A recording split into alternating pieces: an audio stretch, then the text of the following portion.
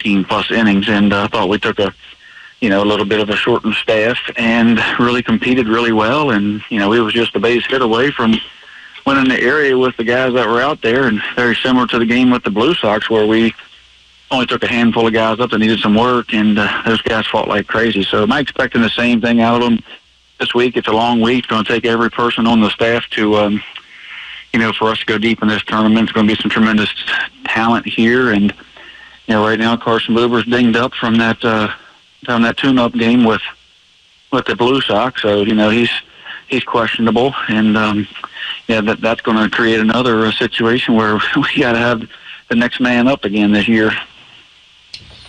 With that being said, I guess kind of what's your confidence level with the guys that you do have going into this tournament?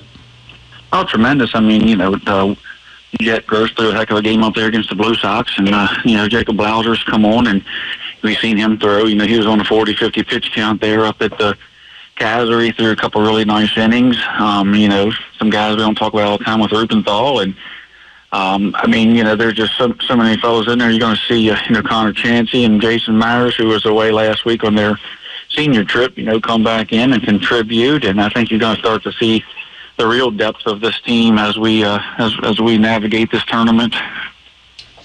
Tripp, who do you see as the biggest challengers in terms of the other teams in this tournament when it comes to you guys trying to repeat as the champions here? Well, the other 7 teams.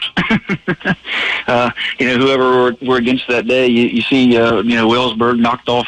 Wellsburg had just a handful of wins this year, and they got hot there at the end and knocked off Parkersburg, and everybody thought that was going to be the biggest story of the tournament. Then you turn around and see Post 65 knock off, Charleston Post 65 knock off the big Beckley team down in that area. So, then you've got South Charleston, who's, we've 1-1 against them last year in the state tournament in 2 one-run games. And, of course, Morgantown, as you've covered their games, seen us play those games, and they play us, they match up to us really, really well. They're deep. Wheeling Wheeling and Bridgeport always bring great teams. I think it's wide open. I mean, certainly Morgantown is one of our top competitive teams we have to deal with, the very first night. And, Post 14, South Charleston, and Morgantown all being that bottom bracket it's just going to be a tough road for whoever to come out of that bracket to face those top 4 teams in the top of that bracket with Wheeling and Bridgeport and Summit Valley, and I think Post 65's up there as well. So it's going to be a great tournament. I look for some upsets. Look for some teams to maybe try to get by a team with a lesser pitcher and maybe get a surprise here and there. But, that's what makes it real fun this time of year, is the strategy and your best 9 on the field and, trying to keep arms and my dad used to call it counting beans. You just go in there and count pitches, just counting beans, 1 pitch, 2 pitch. How many pitches are we going to go? Sometimes you make some strange decisions based on pitch counts that backfire, and other times they make you look like a genius. So, going to be some strategy here. There's going to be a lot of talent here, but I think going in, you have to think that South Charleston and Morgantown are the top team. Certainly Summit Valley out of our area, and then we didn't play Area 1 a whole lot, so I can't say a lot about them, but I just know they always bring a lot of teams down here from that Wheeling, Parkersburg, Wellsburg area up there. And Tripp, you guys are hosting the tournament this year. Games we played at P.O. Faulkner Park. If people want to come out, how much to get in? And then also, what are some of the plans, I guess, for the players and the teams coming down here? Oh, well, first off, the admission is, it's $10 for the whole day. So if you pay $10 for a 10 o'clock game, you get to see, 4 games. It's $30 for the week if you just want to buy a week pass. So that'll get you in for 5, every game for the 5 straight days. That's the admission. T-shirts, programs will be on sale with it, some memorabilia for the tournament. But, it's going to be a fun tournament, announcers, music, concessions. It's just going to have a really, hopefully we can create sort of a minor league feel here as we've tried to create a minor league park here. So let's try to create that atmosphere. As far as what's on tap for the kids today, we're going to the Sycamore. Jimmy Van Meter and Jackie and Todd and the crew down there at the Van Meter 9 and the Sycamore have had decided they would host us down there. So we're going to take 160 plus people down there, and they're going to feed us, and we're going to have a small banquet and give out some trophies and some plaques, and speak a little bit about the tournament, and maybe have a longest drive and a longest putt contest, and with the kids. So hopefully they can start off on the right foot, and everybody enjoy today and get acclimated here in Martinsburg, and our city shows them some hospitality, and then tomorrow it's going to be on.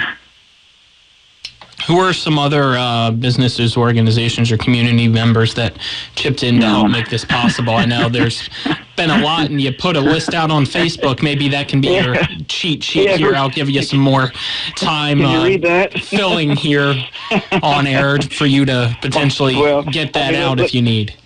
I certainly want to give out some big shout-outs to the Sycamore for what they've done, with us and helped us out. And Jimmy and Jackie Van Meter down in the Van Meter 9.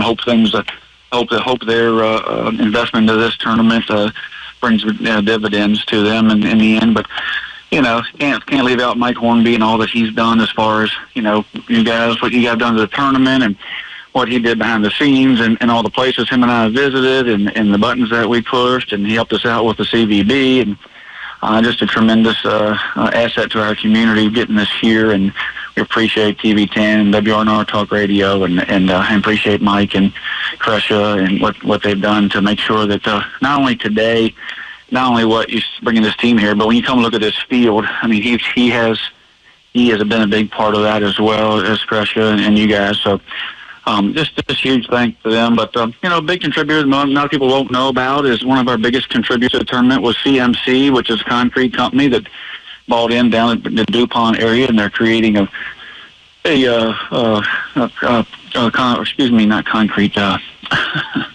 rebar company down there that they're making metal out of from recycled materials, so bringing jobs to the area. And Travis Gesper, Dr. Queen, my dad's catering company, Tobin's Catering, been involved in that, and just so many people. Reed's Distributing, and they're going to be bringing out their Loop water, which is a product of theirs. Dr. Cincinnati out there and his partner at Tri-State Surgical were really big in this. Don Pinnell helped me out here. You got the list. Kathy and Travis Tobin and John Mason. Just so many to thank on there. And who am I missing there? Plenty of people. My dad and my wife and my sister have been tremendous in this. I mean, my sister's been so good with the administrative part of all these motels and stipending these young men. And my wife and her have been writing grants that that allowed us to get some of this money, and just a lot of participation. Eddie Gogner, rode me down to the CMF plant. We did a tour and ultimately got a great sponsorship from those guys down there. And Mayor Knowles was a big part of getting this and down at the meeting at the CVB, and H.D. Boyd. I mean, so many people that didn't act. Maybe they didn't write a check, but they were huge investors in this as far as their time and believing in us and getting the word out to Roach Oil, Roach Energy. I'm just kind of throwing out names as they hit me now.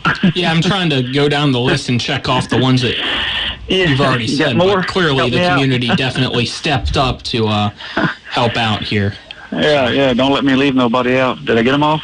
I think so, and if not, our apologies to them. But as we said, it's on Facebook, and it'll be in the program throughout the tournament as well. Yes. I haven't gotten my check from Nick yet, but he said he was giving us some money, so I guess he'll bring it to the broadcast tomorrow. But I appreciate that, Nick. News to me. All right. Yeah, I mean, it's been a huge endeavor for the community, and they stepped up. How about we just put it that way? All together, not just our elected officials who pushed for this to happen here. It doesn't happen without those guys starting, to put this field and making this facility that can even host a tournament like this. I mean, this is basically a high school facility, and it's going to host, one of the biggest tournaments in the state. And it started a long time ago with a dream, and so many people. Jason Barrett has been huge in this.